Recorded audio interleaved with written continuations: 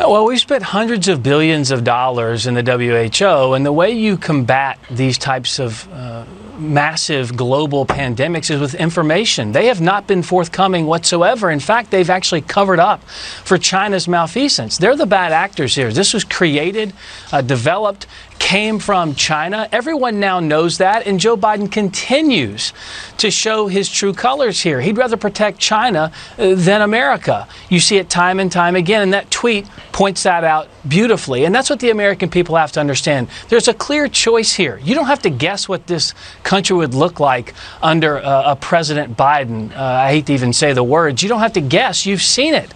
Joe Biden wants to defund the police. He'll allow our cities to devolve into this hellscape. People just looting and rioting, smashing in storefronts, stealing people's merchandise. He's allowed all that, has not called that out in any way. He's been silent. And the only time he even pipes up is to say the WHO is doing a good job and I'll refund what, I'll put the money back in for them. They've been horrible on the global stage. We can't fight these pandemics. We can't stop what's going on around this country and in the world without information. The WHO was part and parcel with China the problem with getting information out around the globe, and the world suffered because of it, and people like Joe Biden would allow that to continue.